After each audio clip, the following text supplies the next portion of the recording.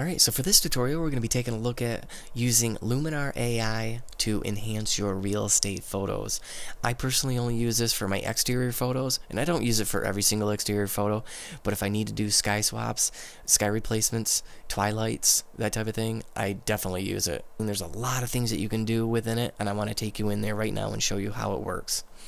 Alright, so this is just a demo. This is what I'm going to, the image that we are going to turn into a Twilight image. I'm going to go overboard. I'm going to show you pretty much every feature that I like to use, as well as some of the other features that you can use for, like, say, doing headshots and skin retouching and that type of thing. It's just amazing for that.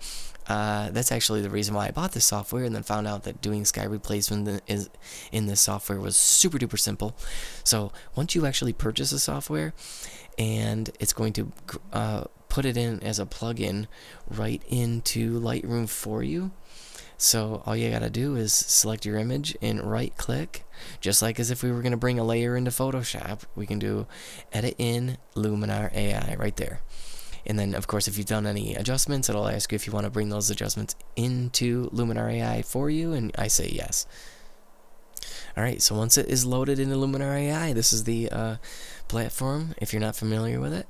So what we're going to do is we're going to try to make this image look like we shot it at twilight, at dusk, and we're going to do some other fun things with this image just to play around, and I'll show you the capabilities of this software. It's pretty cool. So all you have to do is come up here to the edit, and it's going to bring all your tools up. I don't know exactly what each one of these sliders is doing, like to describe what it's doing, but here's accent. I mean, you can kind of see what it's doing. It's bumping the contrast, bumping the sharpness a little bit. It's kind of like a dehaze slider, but I like to put, you know, subtleness is key with anything with, photo editing, in my opinion. So right about there looks good, and you always have this little toggle button right here that we can turn that on and off just to kind of see the changes that you did. And sky enhancer is another good one. I don't really use that a whole lot. We're going to be replacing the sky completely in this image anyway. Here's a good one, composition. You can resize the image. I usually wait and do this in Lightroom though. But you also have your horizontal and vertical adjustments right here. See how well that did? And you can also, once you start turning it, just like in Lightroom and Photoshop, you have your grid lines to match up your horizontal and verticals.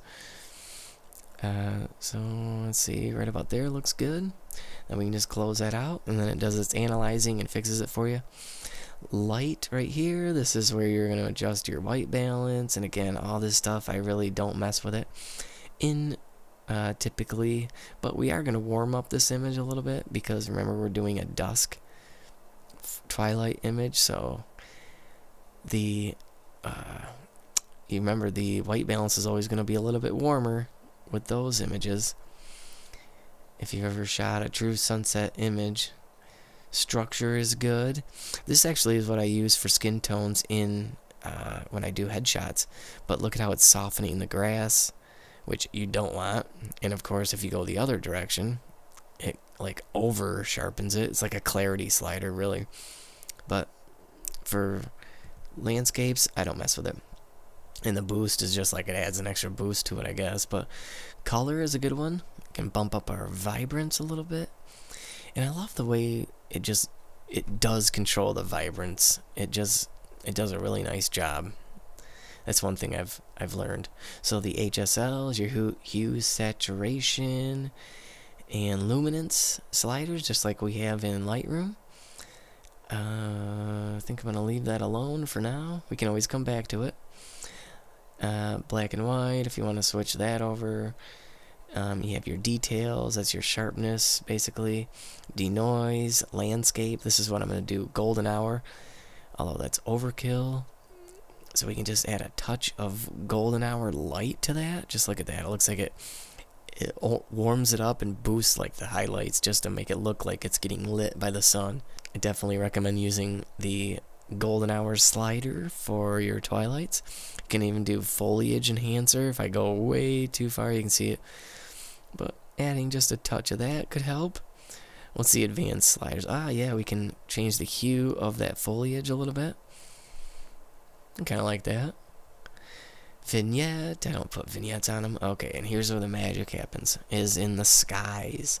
So, sky selection, and you know, and I don't like to go overkill or drastic. We could put something like this in and just make it look super fake, but I like something subtle that doesn't look like it's super fake, and I really do like this one actually, because if you were shooting with the sun behind you, this is actually really what, you know, if there were clouds in the sky, you could tell that they're kind of being lit by the sun. And this particular image looks like, due to the shadows, that the sun is coming from, well, here's the shadow of the tree, so it's coming from over this direction to the left. So this is actually kind of close to what we would actually have if we were shooting this house at Twilight. So I like to try to not make it as, you know, super fake as possible, you know, realistic as possible.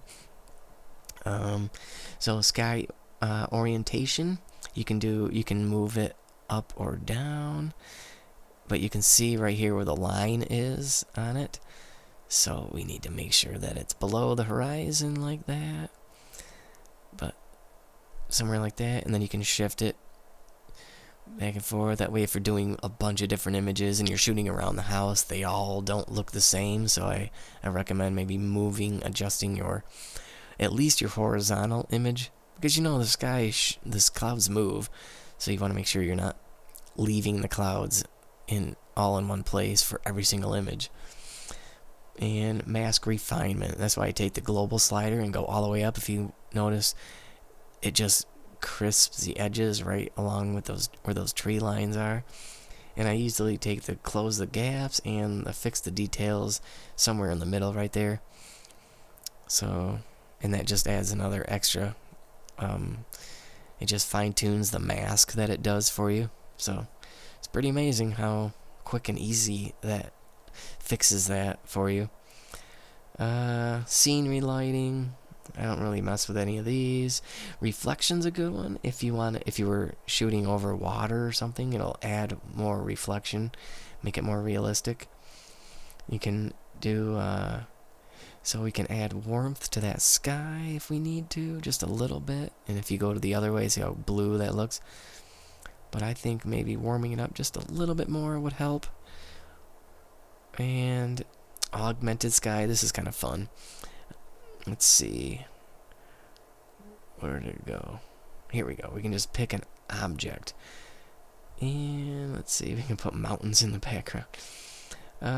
You can do light, put the moon in there, that would look cool. But for this one, actually, I'm going to use these birds right here. And then once you select it, it's going to put the birds in there. And then you can just close up this window, and then click on place object, and that's going to allow you to shift these. So let's say I have these birds flying over this, right by these trees. Maybe tuck it in somewhere like that.